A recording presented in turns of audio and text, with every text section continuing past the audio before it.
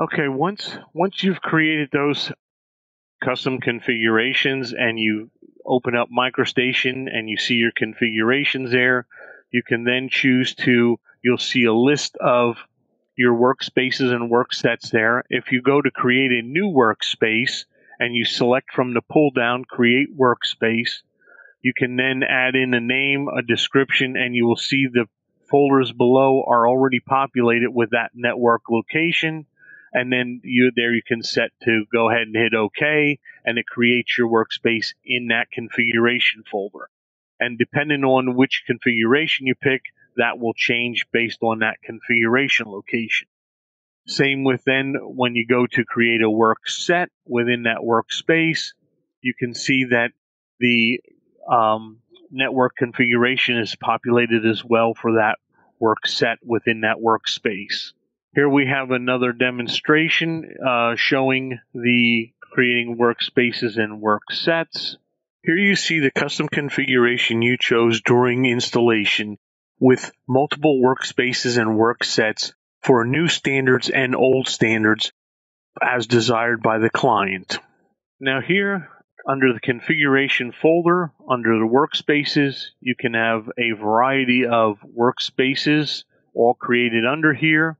And as you see in this folder here, there's the workspace folder and then a workspace config. In that workspace configuration is where you can point to your resources, everything for that workspace.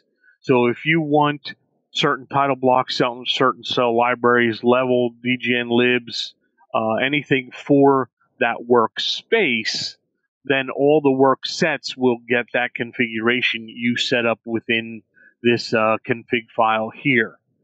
If you so choose to do it then at a work set level, you can do that as well. Go under here to the appropriate work set. There's a work set config and set it up at a work set level. So in this example here, you see on the left-hand side under configuration, you have more than one configuration listed there.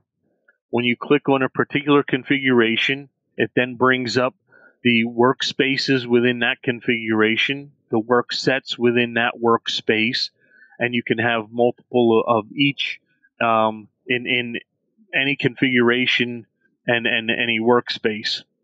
Here now, using this new setup, the configurations, and doing this, we had a particular customer who wanted to do where they had a PennDOT configuration, and they wanted a PennDOT workspace and a Pennsylvania Turnpike Commission workspace.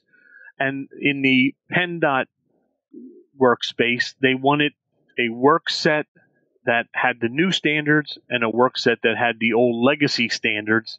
And that was easy enough to do in here. They created a PennDOT design, new design, and a PennDOT legacy. And if you open up the drawing in the PennDOT design one, it gets all the new DGN libs, the new line styles, new fonts, new resources.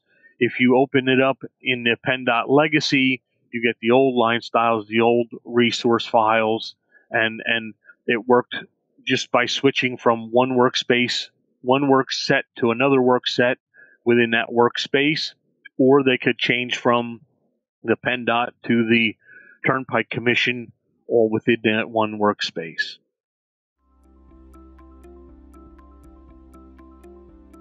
If you found this video helpful, please give it a like. If you want to see more such series, consider subscribing to our channel. Thank you, and see you next time.